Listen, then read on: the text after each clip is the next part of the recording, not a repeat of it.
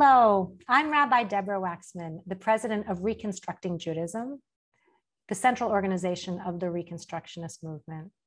Let me tell you a little bit about our organization. We train moral leaders from a progressive perspective. The Reconstructionist Rabbinical College is a part of Reconstructing Judaism, and we are so proud of the more than 400 Reconstructionist rabbis who are serving in diverse settings and doing extraordinary work in the world. We support and connect communities that are affiliated with the Reconstructionist movement. There are about 100 of them around the world. And we also work with values-aligned communities. We promote innovation through experimentation and on our digital offerings, especially our websites ritualwell.org and Evolve, Groundbreaking Jewish Conversations. Across the breadth of our organization, we draw on Jewish wisdom and practice to promote resilience. We work to advance racial justice both within and beyond the Reconstructionist movement, and we represent a Reconstructionist perspective in the public square. As Reconstructionists, we approach Judaism and life with deep reverence for the past and a passion to relate it to the present. We view Judaism as the evolving civilization of the Jewish people in an ongoing relationship with God. We take hold of the best that the secular society has to offer, and we integrate it into Judaism in thoughtful ways. Key principles of a Reconstructionist approach are egalitarianism and inclusion, and also democratic practice. That's expressed most often in a strong partnership between rabbis and lay people through just and ethical behavior and transparent and effective communication. I'm so proud that Reconstructionists have originated many of the core innovations within American Judaism, including introducing the first bat mitzvah almost exactly 100 years ago. At Reconstructing Judaism, we work together with individuals and communities to share and create new ways of being Jewish, to connect us to the divine, and to ensure that our lives are full of purpose. So let's turn to today's teaching. I'm so excited to be with you, and I want to talk today about peoplehood and community. And I'm going to begin with 3 statements, and my teaching will unpack and explore these 3 statements. The first is that the term peoplehood did not exist in the common discourse until the 1940s. The second is that peoplehood is a non-halachic or a post-halachic rationale for Jewish life. And the third is that local communities are the mechanism to enact this rationale and to bring it to life in ways that are both meaningful and sustaining. So let's dive in. That first statement, the word peoplehood did not exist until the 1940s, and it was Reconstructionist leaders who brought it to speech. So when I say that the term didn't exist, I'm not arguing that the concepts that undergird it did not exist. For millennia, there have been concepts to express how the Jewish people are bound up together. Am Yisrael, B'nai Yisrael, Klal Yisrael, you could probably offer up others. These are all religious terms that for many have resonance to this day. The thing is, as religious term, that means that they place the Jewish people, here named as Israel itself with religious connotations, in relationship with the divine, almost always mediated through halakha, through Jewish law, which means that they don't necessarily work for Jews who are not religiously oriented, for folks who are secular, whether that's in the diaspora or chilonim, secular folks in Israel. Peoplehood is a quasi-social scientific term that is at once pregnant with meaning and extremely elusive. And it emerged at a particular moment in time, out of a particular context, for a particular set of reasons. And I think it's worth unpacking all of that, both for the historical record and also because I think it can spark our contemporary conversation. So what is peoplehood? When I use that term and have to define it, I say that peoplehood means that the Jewish people share binding ties that cut across practice and also across national boundaries, that traverse time in a way that points to a shared history and, we hope, also a shared future. I think it's safe to say that peoplehood has emerged as the basis for Jewish unity across all of our diversity. Now, peoplehood is a quintessentially modern term, and it emerged in part to address the challenges that modernity introduced into Jewish life. There were many changes. I want to raise up especially the rise of rationalism and scientific thinking, and also the emergence of individual citizenship instead of corporate identity. These were especially challenging to religious conceptions, both of identity and community. And in the wake of these changes, religious authority was shattered and community coherence really fragmented. Modernity also introduced the separation for the first time of Jewishness and Judaism. And this separation created some opportunities and also introduced some really challenging situations.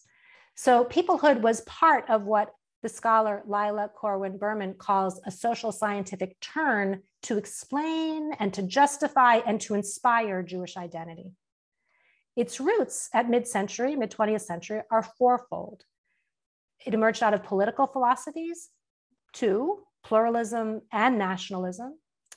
It spoke to the race politics of the first half of the 20th century, when the term Hebrew no longer worked to describe Jews, especially ethnic Jews. And it was part of the emerging social scientific category of ethnicity, which, much to many people's surprise, also was emerging at the middle of the 20th century. So peoplehood grew out of this ferment. And as I mentioned, it was Reconstructionist leaders who brought it to speech in the mid-1940s. Rabbi Mordecai Kaplan was the founding thinker of Reconstructionism, and he read widely and was a national leader and was in conversation with many of the leading thinkers, Jewish and secular, of his time.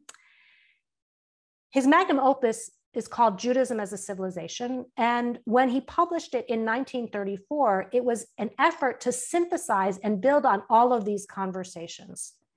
He was trying to come up with a rationale of how to be Jewish and modern, how to be Jewish and American, how to be Jewish and a citizen of the world. He was looking also to accommodate both religion and rationalism and humanism. And he felt it was critical to offer an antidote to chauvinism and to promote ethical behavior. So at the core of Kaplan's analysis and approach was a definition. He was interested in rhetoric. He put forward this idea that we should understand Judaism not exclusively as a religion, but as a civilization.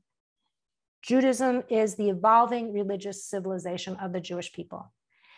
This definition had a big impact, some criticism, a lot of embrace, and he was happy about that impact, but he wanted more. More than anything, he wanted people to not just embrace this understanding, but also to change their behavior in all kinds of affirmative ways. So he was pushing at a leadership conference in 1942 for new language that might be more successful at creating that behavior change.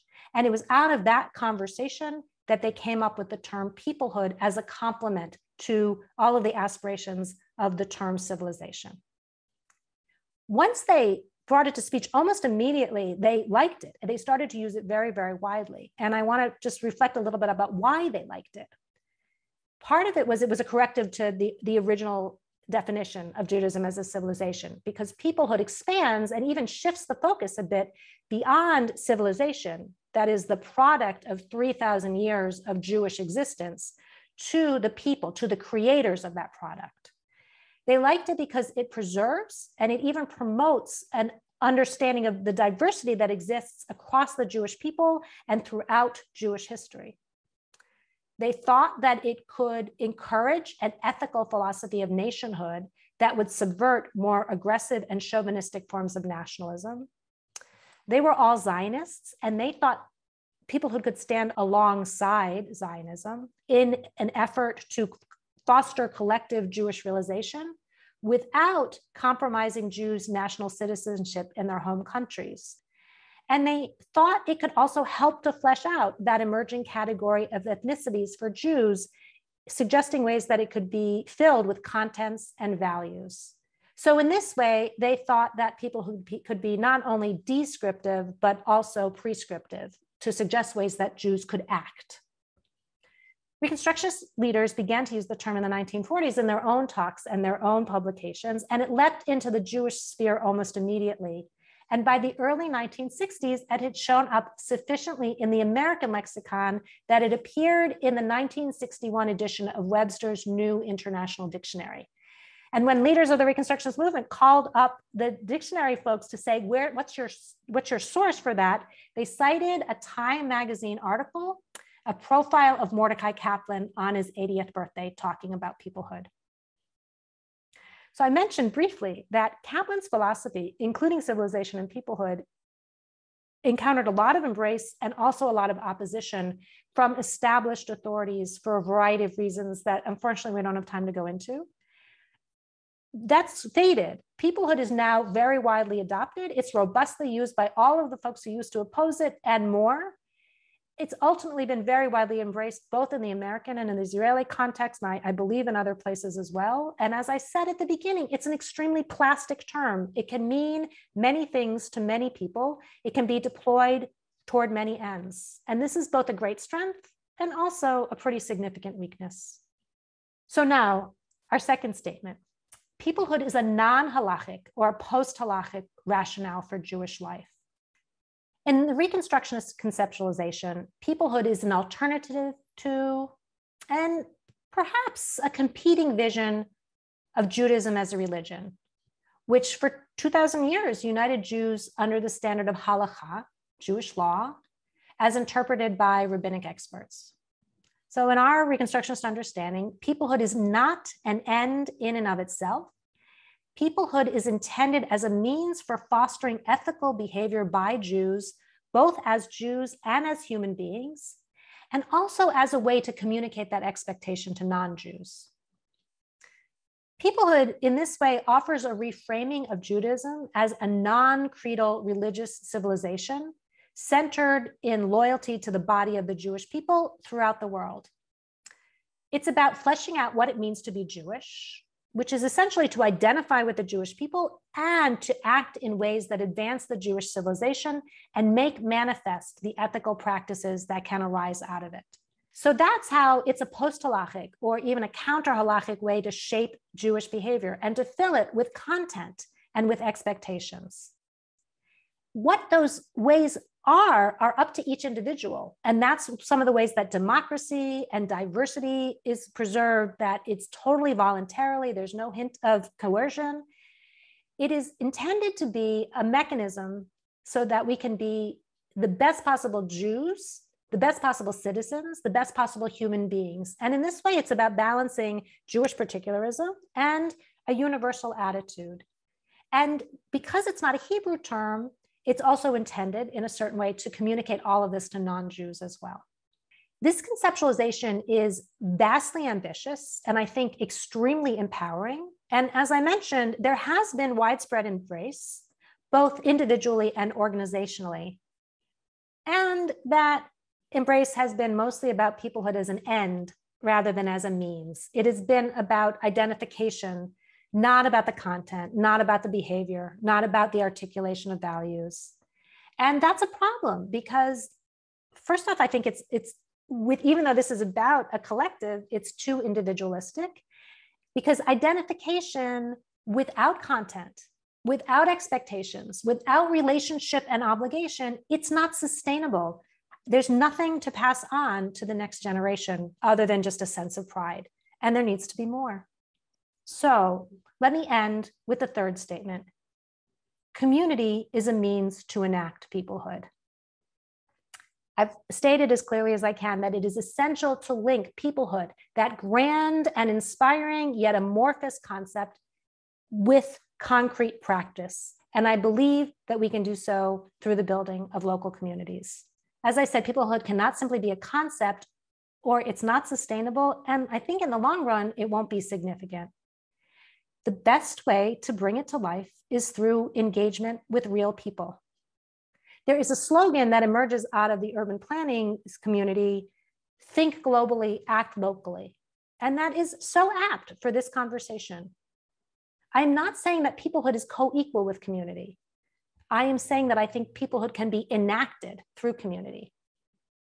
Mordecai Kaplan defined community this way: a community is a form of social organization in which the welfare of each is the concern of all, and the life of the whole is the concern of each. We know there are many different expressions of community. There are communities of choice, communities of practice, communities of care. Today, I want to make the case especially for diverse communities rather than niche communities of like people. I want to make the case for those communities, frequently synagogues, there are other settings as well, that are cross-generational, that are cross-interests, places where we can rub up against differences and learn from them. We can develop, we can gain capacity to better articulate our own beliefs and practices and stay in community with others. We can open ourselves up to transformation and growth through multiple encounters. In the end, it is community where we articulate and enact our commitments, where we voluntarily submerge our individual interests in the service of something larger, where we willingly hold ourselves accountable. Those are meaningful expressions of Jewish peoplehood. So throughout this talk, I've stayed in the realm of social science. Here at the end, I'm going to revert back into religious terminology and pivot back into distinctly Jewish metaphors, because I am most interested in sparking a conversation for and among Jews and the people who are making their lives with us. The metaphor I want to offer up as a complement to peoplehood is brit, covenantal relationship between each other. And in this engagement, we manifest the divine. And I want to suggest it in the communal context. Covenantal community is demanding. It's substantial. It's transformative. It's the teaching of our ancestors. And I believe it's the path forward for the next generation. So may we all be strengthened toward covenantal relationship and toward building community in the service of bringing peoplehood to life. Thanks so much. Be well.